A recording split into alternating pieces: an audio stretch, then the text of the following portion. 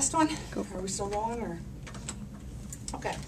The next way we're going to do this is you're actually going to, don't do it yet, but you're going to slide forward like you did before. We're going to move your hips forward, and we're going to have your feet way back behind you so that you slide right down onto your knees, okay?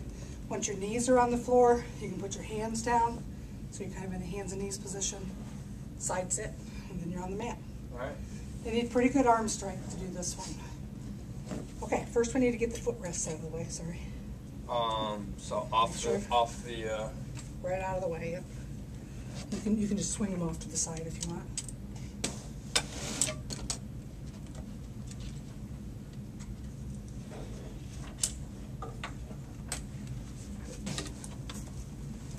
Okay, and then go ahead and bring your hips forward a little.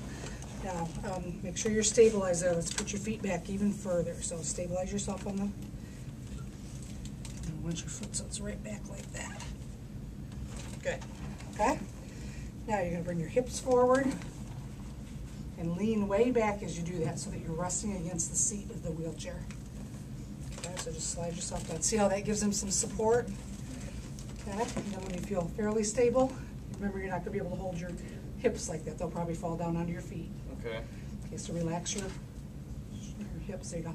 Which way do you feel like you want to go for side sitting?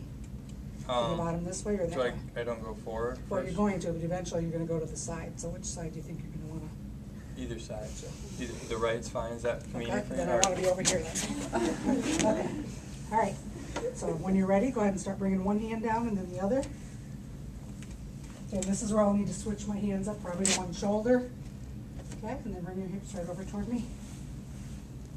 Okay. And then if I needed to, I could lie them down or whatever we needed to work on from there. Can't do that one in reverse. Okay.